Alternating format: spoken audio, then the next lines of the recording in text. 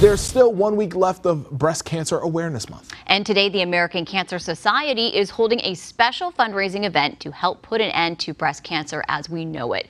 KTLA's Jennifer McGraw is live in Santa Monica with a preview where, Jennifer, we know so much is going on, including this event being emceed by a breast cancer survivor and a KTLA star reporter, Sandra Mitchell.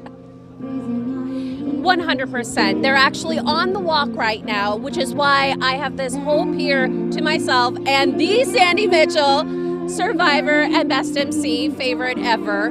As people were out here and you were speaking to them, how special was that moment for you and what does it mean?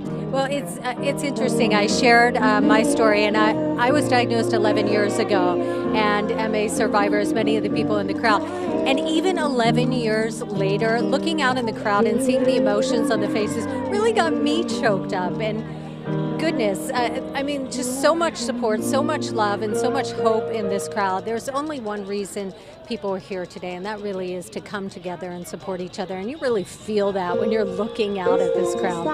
And there were tons of people in the crowd, all ages, men and women. Take a look at this video as people left the pier today to go on their 5K walk, all here to raise money, but it's also raising support amongst each other. Yeah, we talk about raising awareness, right? It's why we wear pink, so people remember that there are those struggling through a diagnosis and treatment. But we talk more now about advocacy, about advocating to raise funds for research to make those strides against breast cancer. When we talk about making strides, we're talking about the progress in treatment. Things have changed so much just in the 11 years since I was diagnosed. When I talk to people who are going through treatment now, their treatment styles are much different. So whereas you used to have to go to radiation and have that appointment every single day for weeks on end, now perhaps you get something implanted and you never have to miss work. You never have to miss any activities. Things have changed so much, and that's because of the work of organizations like the American Cancer Society and funds that are raised at events like this, really pushing us forward.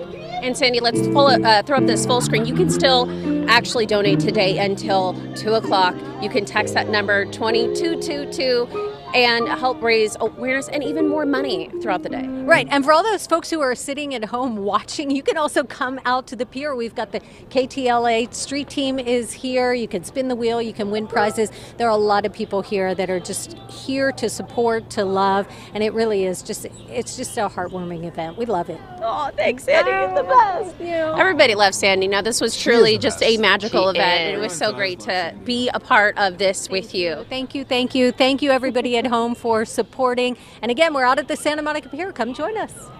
That's the very latest from us. Back to you. You know, and the thing is, I saw. Thanks, you guys. We had an email that went out internally, like, "Hey, come and support," and I wanted to be there so bad. Me too. And then I didn't know what time it was, and I'm like, "Oh, I'm on the desk." Fortunately, yeah. But I know. Sandra, seriously, if you ever have an opportunity to talk to her, she's a wonderful. Well, and she's such an inspiration for how she got through that time. Yeah. And like, I think of if I'm ever faced with a challenge, I don't know if I'd have that much integrity and courage, and just the way that she really nailed it. And just she fought her way through it, and it's a really inspiring story. And amazing to see her out there, Yes. now, taking lead in this cause, and she's an amazing reporter and such a nice person.